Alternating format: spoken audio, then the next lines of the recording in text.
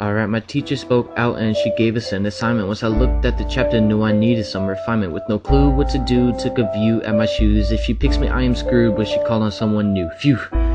My heart is beating and it's pounding, cause if I answer this wrong, I know that I will get a grounding. How hard can this be? You take the numbers in the triangle and then you expand. I'm really having problems trying though, so I guess I gotta look through the text to maybe fail this one and pay attention to the next. But I'm better than that, and now I'm thinking cautiously. Then all of a sudden I began to hear my conscience speak. It all came so clearly that I could finally see binomial theorems are not as hard as I made them out to be.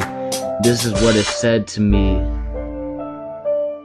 And once you have Pascal's triangle clear and you head straight on to the binomial theorem, that is a formula that I will be revealing, so drop all the worries for those of you fearing. Parentheses a plus b to the n equals p0. A to the nth plus p1 a to the nth minus 1b. Not over yet, but so far so easy. You still have to add more based on how it's paired. Throw in p2a to the nth minus 2b squared.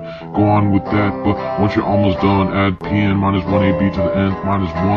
For the final one in the formula you present, you add pnb to the nth. I hope you added detail for those of you who wrote, and I hope you have a good memory for those not taking notes. So basically what you're saying is the theorem is a pattern and the triangle and the formula are the ones that really matter. If I must say the key word to this, has to be expand, sort of like a rubber band that contains a number plan. Once I see Pascal, I would definitely shake his hand, even though it's easy to understand, he's still a genius, man. If the teacher was to call on me, I don't need to pass, cause I got it to the point where I could share it to the class. For example, if you have parentheses x plus y cubed, you put the formula into effect to expand it like it's due. The result should be x to the third plus 3x squared y, and 3xy squared plus y to the third, alright? I hope this song helps, so there's no complaining. If you get the basics, there's no need for more explaining. I'll play that back one more time so they can retain it.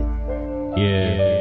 And once you have Pascal's triangle clear and you head straight on to the binomial theorem, that is a formula that I will be revealing, so drop all the worries for those of you fearing. Parentheses a plus b to the nth equals p0. A to the nth plus p1 a to the nth minus 1b. Not over yet, but so far so easy. You still have to add more based on how it's paired. Throw in p2a to the nth minus 2b squared.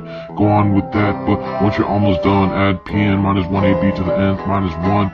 For the final one in the formula you present, you add pnb to the nth. I hope you added detail for those of you who wrote, and I hope you have a good memory for those not taking notes.